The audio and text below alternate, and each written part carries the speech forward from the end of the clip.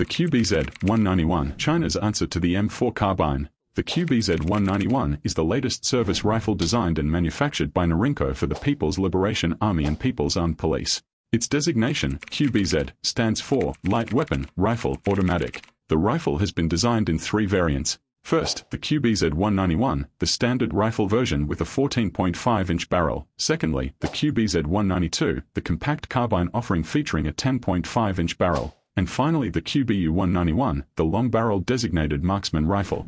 This overview will focus on the standard service rifle variant. The QBZ-191 rifle was designed by Norinco's 208 Research Institute, which also designed the QBZ-95 assault rifle. The QBZ-191 is a component of the new Integrated Soldier Combat System, which aims to overhaul the PLA's infantry equipment.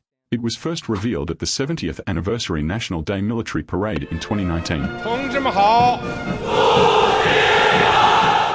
The QBZ-191 was designed to replace the QBZ-95 rifle family in Chinese military service, and it features several improvements, including improved ergonomics and ambidextrous usability. It uses a conventional configuration, which is similar to the legacy QBZ-03 rifle, and draws inspiration from the AR-15. Further, considerable design consideration was given to improving reliability in the many environments the PLA train and operate in. The QBZ-191 is a short-stroke gas piston-operated rifle that fires from a 30-round magazine. The rifle is chambered in the Chinese proprietary 5.8x42mm caliber, with updated DBP-191 ammunition that has better ballistic performance at medium to long ranges compared to the previous ammunition common to the QBZ-95. The main body is divided into the upper and lower receivers. Both are made of aluminum alloy and connected by 2 assembly pins, while the handguard, pistol grip, and telescoping stock are made of polymer material.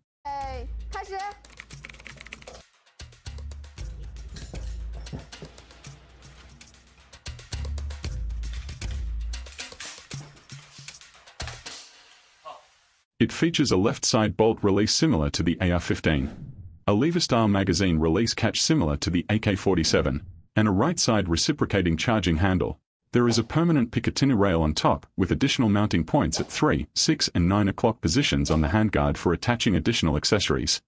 The rifle is equipped with backup iron sights that can be folded down when not in use. While it is frequently observed without optics, the standard issued sight is the QMK-171A prismatic combat optic. This is a 3-power magnified optic sight, with a chevron reticle and bullet drop compensator similar to the ACOG. While this optic is used on both the rifle and carbine versions, the QBU-191 DMR variant is equipped with a 3 to 7 variable magnification optical sight.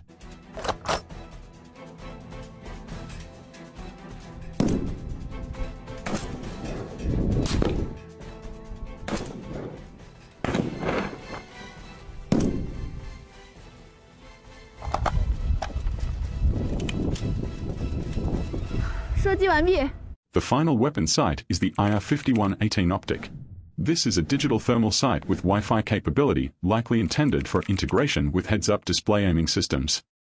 The standard QBZ-191 has a full auto rate of fire of 750 rounds per minute. The full auto capability is retained on the QBU-191 designated marksman rifle, potentially allowing reconfiguration into a light support weapon.